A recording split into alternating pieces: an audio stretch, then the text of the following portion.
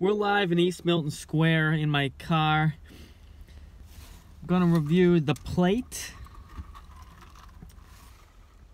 Highly recommended by the same person who recommended the #1 ranked coffee. John, thank you. I'm gonna test it out in a second. But I want to say, some of you were wondering why trust me on the coffee reviews. I wasn't classically trained. The best analogy I can make is if you've seen Marvel's Daredevil, you know that the main character / superhero is blind, and what that blindness does is it enhances his other senses. Those of you who know me know I'm deaf in one ear, and I think that deafness has translated to a heightened sense of taste. So I am a coffee Daredevil. Ooh.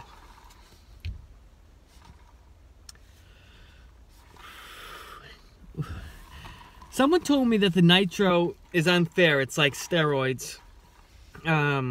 It's like cold brew on steroids. I'm a steroids guy. I don't take them, but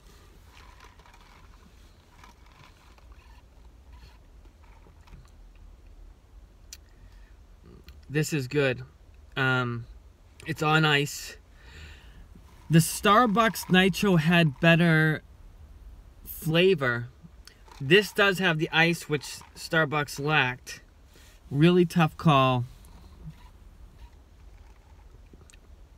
A little bitterness. Let me say the inside of the place, gorgeous. Right above the fruit center. I'm a fruit center guy. Great produce.